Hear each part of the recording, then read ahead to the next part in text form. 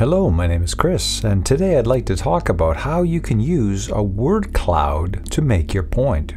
Imagine you are the social media manager for The Playhouse, a fictional theater group that just opened a modern-day adaptation of Shakespeare's Romeo and Juliet.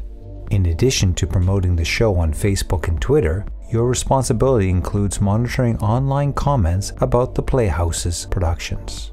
After the opening weekend, you asked Spiderworks, a fictional data crawling service, to scrape any comments about the Playhouse's production of Romeo and Juliet from various online sources. Spiderworks provided you with a data file, and you decide to make a sentiment analysis to identify which keywords frequently appeared in the online comments. Then, you created a word cloud to display the results of your analysis. At the top of your diagram is the title. Spiderworks is the source of the data.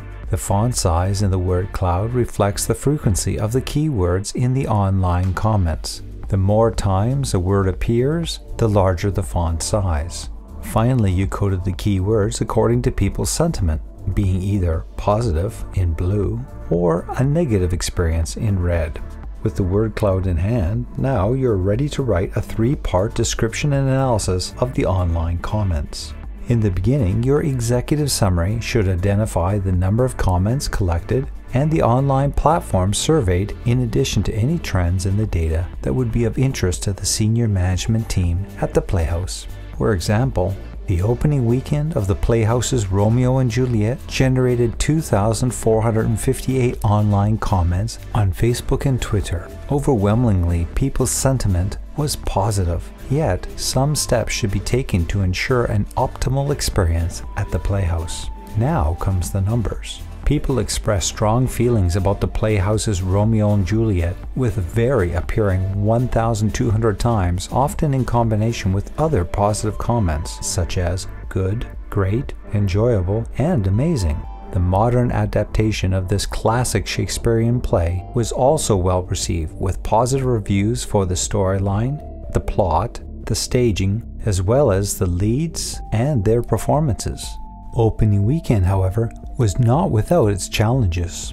Some people mentioned that slow service at the concession stands during the intermission created the need to rush back to their seats.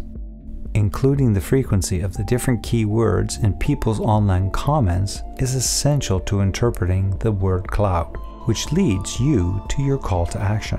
What does the Playhouse senior management team need to address going forward? If the opening weekend is any indication, the Playhouse can expect a long run for its modern-day adaptation of Romeo and Juliet. Slow concession services, however, has the potential of diminishing the opportunity to enjoy a refreshment while reflecting upon the first act and building anticipation of what is to come. Thus, it's imperative to ensure that people's positive sentiment encompasses their entire experience at the Playhouse. In summary, a word cloud is a very effective way to quickly identify keywords that frequently occur within a dataset. Yet, less frequent words should not be ignored. In the case of the Playhouse, there was a miscommunication at the box office concerning a family's tickets, which led to a very anxious situation. The senior management team at the Playhouse certainly do not want people feeling this way moments before the opening curtain. Well, I guess it's time to take my seat. I don't want to miss out what the chorus has to say. Thanks for your time, and I look forward to discussing another way to visualize data so that you can make your point.